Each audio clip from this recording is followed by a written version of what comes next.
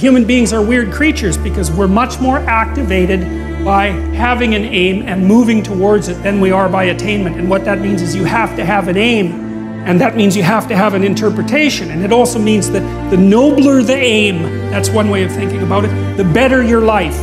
And that's a really interesting thing to know, because you've heard ever since you were tiny that you should act like a good person and you shouldn't lie, for example. And you might think, well, why the hell should I act like a good person and why not lie? I mean, even a 3-year-old can ask that question, because smart kids learn to lie earlier, by the way. And they think, well, why not twist the fabric of reality so that it serves your specific short-term needs? I mean, that's a great question. Why not do that? Why act morally? If you can get away with something and it brings you closer to something you want, well, why not do it? These are good questions. It's not self-evident.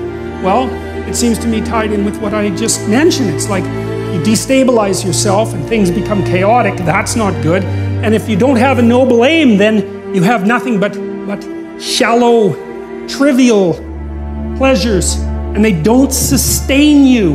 And that's not good, because life is so difficult, it's so much suffering, it's so complex. It ends and everyone dies and it's painful.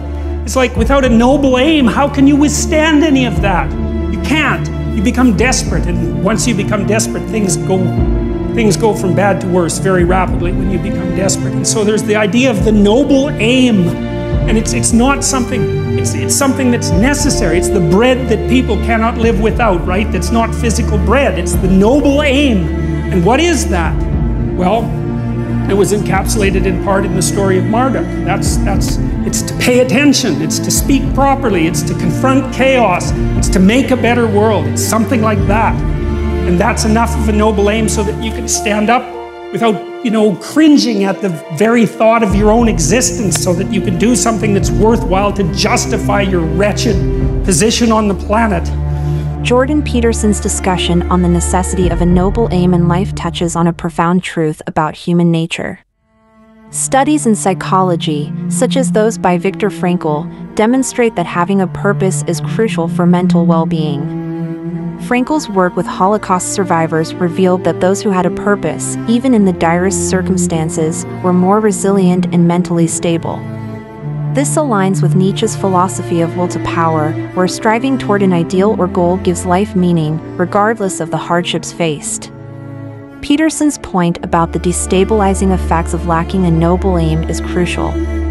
Without a purpose, we risk falling into nihilism, where life feels meaningless and trivial pleasures offer no real fulfillment. He suggests that this can lead to desperation, a state where poor decisions are made, worsening one's situation. Peterson's emphasis on a noble aim as bread that sustains us is a compelling metaphor. It's a reminder that while life is undeniably harsh, aiming high provides the necessary strength to endure and create meaning in a chaotic world.